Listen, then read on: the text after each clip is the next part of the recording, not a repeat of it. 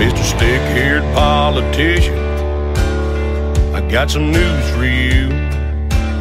If you wanna come and try to take my guns, boy, you better be bulletproof. Now I have to go back to work on my State of the Union speech. And I worked on it until pretty late last night. But I have one thing to say to the American people, and I want you to listen to me. I'm going to say this again. I did not have sexual relations with that woman, Monica Lewinsky. I never told anybody to lie, not a single time, never. These allegations are false. Seriously, I do not have relations with that woman. Actually, you know what, I've never even been in the same room as that woman. Scratch that, I've never even seen that woman. All the other allegations were false, and this one is too. That's all. Good night, America.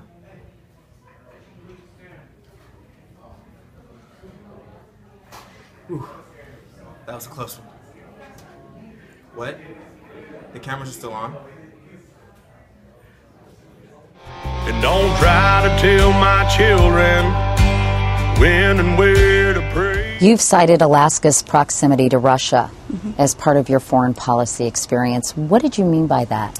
That Alaska has a very narrow maritime border between a foreign country, Russia, and on our other side, the land boundary that we have with Canada. It's funny that a comment like that was kind of made to, I don't know, you know, reporters. Mocked? Yeah, mocked, I guess that's the word, yeah. Well, explain to me why that. We ain't that far gone. We're still standing on land of the free and the home of the brave. Well, let's get this thing going then. Called from a retirement, which I had supposed was to last the continuation of my life, to fill the chief executive office of this great and free nation, I appear before you today, fellow citizens of the United States, to take the oath which the Constitution prescribes as a necessary qualification for the performance of its duties. It is a bit cold out here today. No, I will be okay. The broad foundation upon which our Constitution rests, being the people of the United States of America, has henceforth been known as the Eagle. We are here today to celebrate the lifelong presidency of William Henry Harrison. Yeah, he was a good president for a short while. His life goal was to be president, and he lived it for 13 days. Rest in peace, Mr. Harrison. No, I'm not your normal political society. Excellent muffins, Johnson. You truly outdone yourself. Thank you very much, Mr. Buchanan. But back to our discussion. Harding, what was that you were saying? Oh, I was just trying to make my point that I was the worst president among us. Oh, piss posh. Under my leadership, the country turned into true disarray after the Civil War. Hell, I was even supposed to be president. Ask anyone, I'm truly the worst. Well, why don't you ask Dred Scott? You are a compared to me. During my presidency, the country truly fell apart. I did my duty and then passed off the baton to Lincoln. Well, you both were terrible presidents. No one will forget my gigantic mistakes. The Teapot Dome scandal was legendary. Nor can you forget the ridiculous corruption of my Attorney General, Harry Daugherty. The list just keeps going on. The Veterans Bureau problems, Jess Smith. Yeah, you were pretty bad. Wait, what did you again, Mr. Fillmore?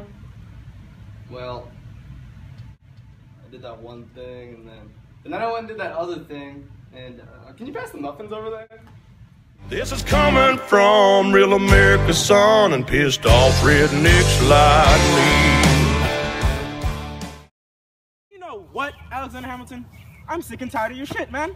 I was me president, and then you stepped in. I was me governor of New York, and then you stepped in. You know why you weren't governor of New York? Why? Aaron Burr. It's because you sucked. Okay. You're an idiot. That's why you weren't president. All right. You know what? That's it. We dueling. Yep. Let's go. Fine. Let's go.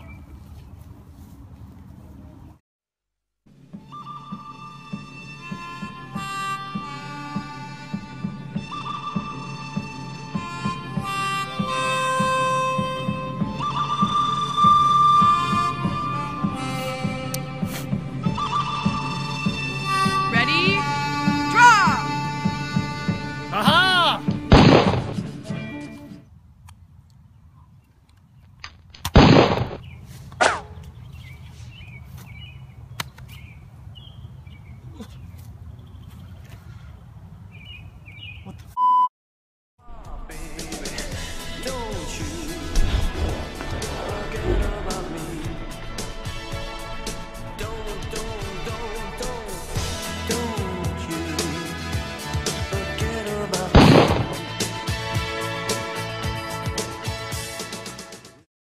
I'm George W. Bush, and I approve this message.